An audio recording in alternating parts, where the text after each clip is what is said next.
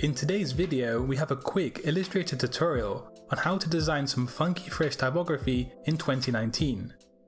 We're going to utilize abstract shapes and some nifty techniques for the final typographic solution. It's actually easier than you think.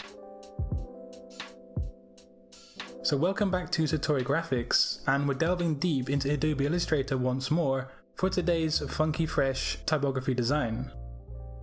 Now, because it's typography, we obviously need some text, so go ahead and press T for the type tool and then generate out your text. It is wise to choose a thick and a bold font, and I've personally gone for Helvetica Black for maximum thickness. But once you have your text, you can move it off to one side as we're going to use that later.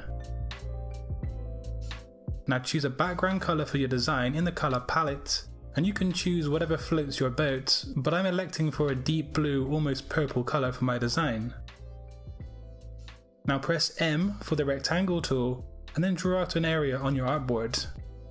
You can click your rectangle and then press Command 2 on a Mac or Control 2 on a PC, as this is going to lock it down in place.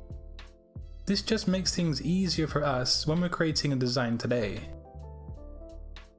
We're now going to utilize the curvature tool to make the shapes for the next step in today's typography tutorial.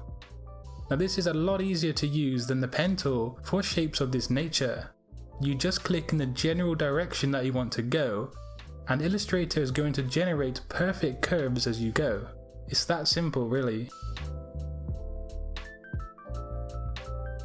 So once you have your shape, click the gradient in the color palette situated in the bottom left on your screen, and then apply your gradient, choosing the colors that you want to use. Now one more time, I'm going to make another quick shape here, following the shape style and direction using the curvature tool.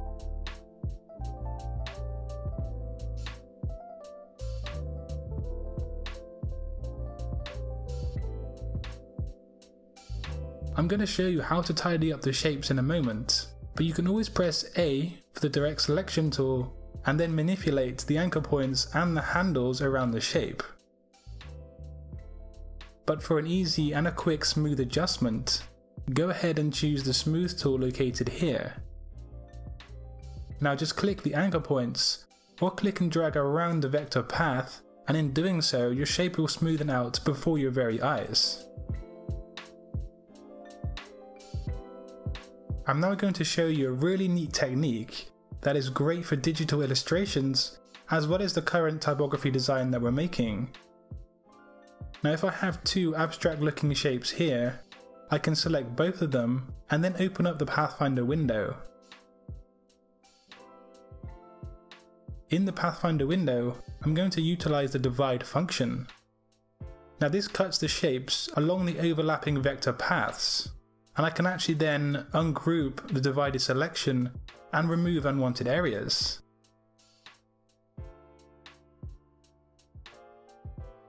This leaves me with a crisp and a clean cutout shape for my design. Now you can have lots of fun with this technique on your own design.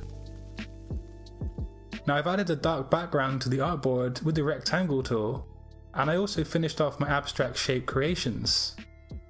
We're now ready to make the actual typography section in the process. We're going to use a clipping mask, so bring the text to the front of all layers, and then in the Pathfinder window, convert your text to a compound shape. This is going to allow us to change the actual wording after the effect has been applied. Now bring your text over onto your design and adjust the scale by holding down Shift and then clicking and dragging. We can actually change the layout later, as I have some neat tips to show you. But for now, just try to cover your design properly with the text. Now my background layer is in fact locked, but the blue one is unlocked, and I did that by unlocking them here in the top drop down menu. Or you can use the keyboard shortcut. Now select all relevant layers and then right or control click the selection. You then just choose clipping mask. And as you can see, that looks pretty neat, but what if you're not happy with the layout of your design? Well, go ahead and open up the layers window, and then you can select specific design objects by clicking the blue button. and then just adjust and move them around as you see fit.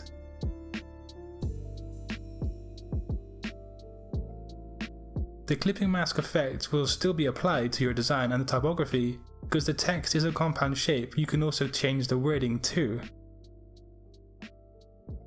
Now it's going to help if you name the layers in the layers window.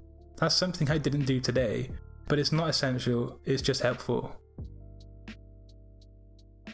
You can use these techniques and these tips that I've shown you in today's video to create some awesome and some funky typography in Illustrator.